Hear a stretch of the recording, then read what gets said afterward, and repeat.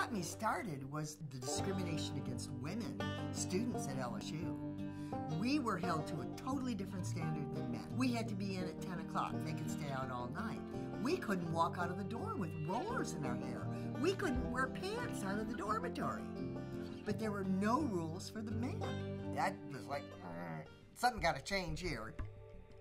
You have to look at where Louisiana was at this time, where women could not own property. Women were the property of their husbands. The Fair Credit Reporting Act was not applicable in Louisiana because women could not have credit on their own. So when Roe v. Wade happened and it became law of the land, it was something that I realized right off the bat, and it has been my absolutely firm belief, and it doesn't matter if you're gay, if you're straight, if you're white, black, it doesn't matter. If a woman cannot control the destiny of her body, she cannot equally participate in society. So that becomes the most fundamental right for women.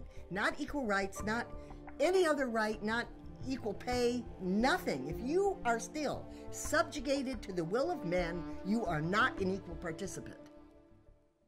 Working in reproductive rights became a 24/7 job, because not only was I involved with that, I was also involved in the women's movement at large, delegate to the International Women's Conference. It is nonstop.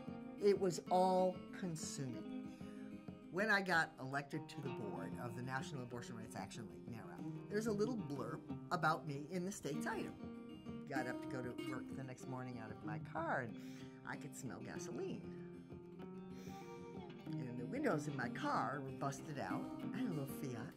I could smell gasoline, so I opened up the hood, and they had gone in, the Right to Lifers, had gone in and saw the metal manifold, and had I started the car and driven off, my car would have blown up. They were not fun people. You know, they talk about right to life. They're not for life. They're just pro-birth. They have no respect for the quality of life.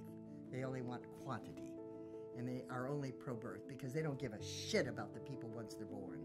Even after I had been so public in my work with Delta Women's Clinic, and I can remember a newscaster on Channel 4, and she says, well, Susan, you're a gay woman. What are you doing working in abortion? And I was like, I can't believe you asked me that question. It always amazed me that people could not understand why that was so important.